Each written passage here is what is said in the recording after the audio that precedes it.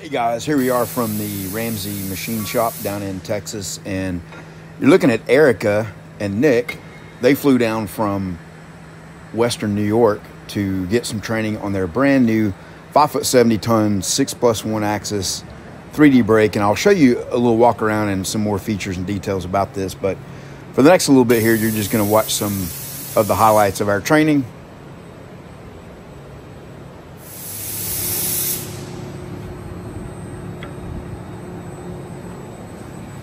These are not my usual work shoes, but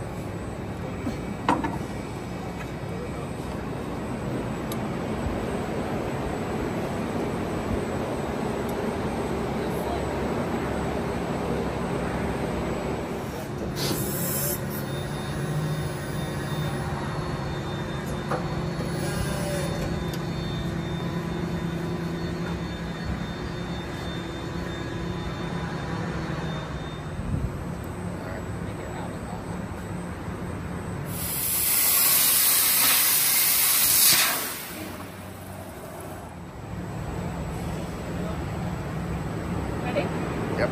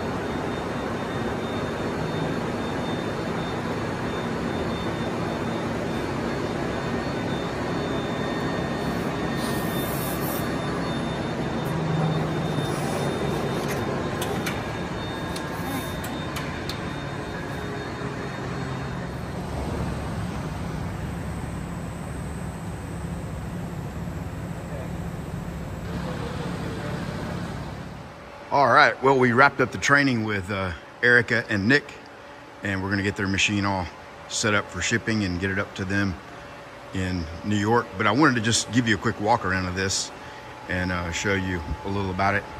So we got this one here. This is a 3D machine. That one's a 3D machine. And this is also a 3D machine right here. So any of them that you see that have the gray sheet metal is gonna be a gantry style machine. All right, and so gantry meaning the structure of the machine. You can see this one, the end of it is boxed in, so this kind of limits you on working off the end. But the good thing about it is it's completely open, full depth. That's one of the things that you run into with this style machine. Is a C-frame machine, and very typical, very common, probably the most popular type of brake.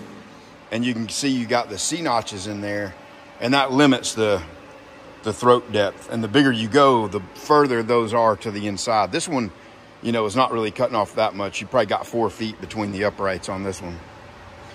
So these style, slightly different sheet metal color scheme is going to be the C notch or C frame style, and then the ones with the monochrome gray sort of look are going to be the gantry style. So 5'70" ton, 8 foot 145 ton, 10 foot 220 ton. Well, that one right there will bend 1/4 inch at its full width, and so will this one. This one will bend 1/4 inch easily all day long, but probably at about 3-4 feet. It's kind of maxing it out. Unless you want to go, you know, with a bigger die, then you can get 1/4 inch at full width on this one too. But these all come with a 2-inch die as their largest die, which is set for sort of like the optimum setup for 1/4 inch. So anyway, we're going to do some test bends on this real quick to demonstrate the difference, because this has a really cool feature. Let me just show you that real quick. So the traditional hybrid configuration that we do on these machines, this one's kind of turned up to another notch. This one has, as you can see, we have dual tanks, dual motors, dual gearboxes, and the gearboxes are actually, you can see the plate here, the actual gearbox is submerged in the tank.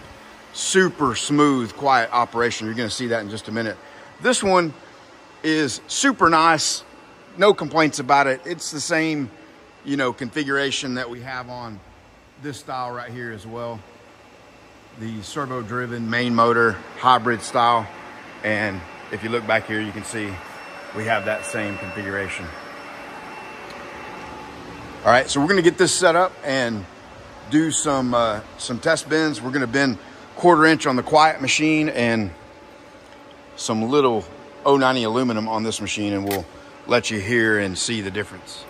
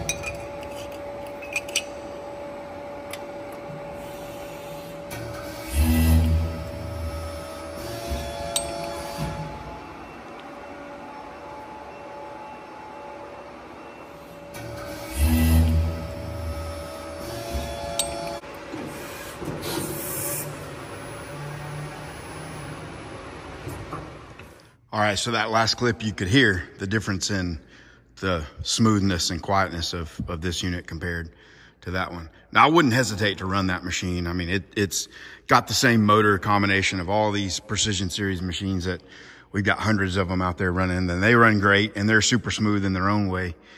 Real quick about pricing.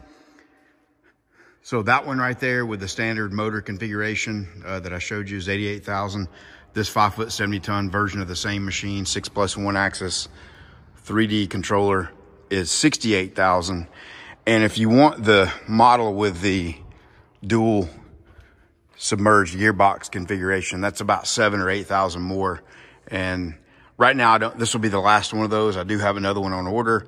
And actually, we're going to be, the one that's on order to replace this one for inventory is going to be an 8+1, and it's going to have even some more features on it. And it's going to be around $100,000 with it all decked out and all said and done.